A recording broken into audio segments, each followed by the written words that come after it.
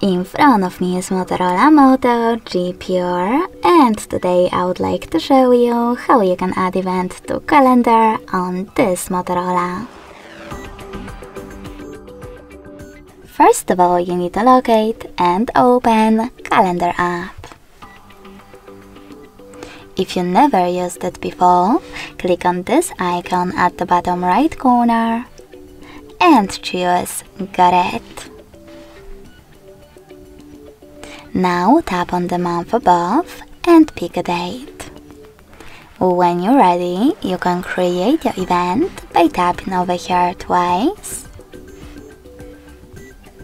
or selecting this plus icon at the bottom right corner and selecting event from the list.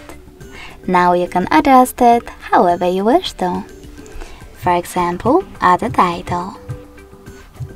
Now you can select one of those sections or even one of your emails if you have more than one Gmail added. Select starting hour and ending one. If you don't need to do that, you can always disable this feature as well by tapping on this sweater next to all day. Now click on Does Not Repeat and select one of those options if you want your event to repeat like every year. You can also select Custom and manage it. When you're ready, save it by choosing Done at the top right corner. If you change your mind, click on the same section and click on Does Not Repeat. Now you can add people, videos, and even location. In location section, choose while using or only this time, type in an address, and click on the correct result. Now you need to set up notifications minutes, hours, or weeks before, or select Custom and manage it. Then click on Done.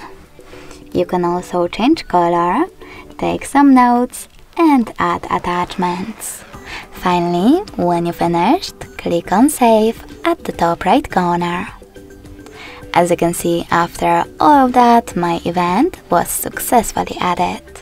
You can always edit it by clicking on it, tapping on this pen icon at the top right corner, and making your changes. You can discard them by choosing this X at the top left corner or save them by choosing Save at the top right one. In order to delete your event though, click on it again, but this time select those three dots at the top right corner, choose Delete at the top and confirm your choice in the pop-up.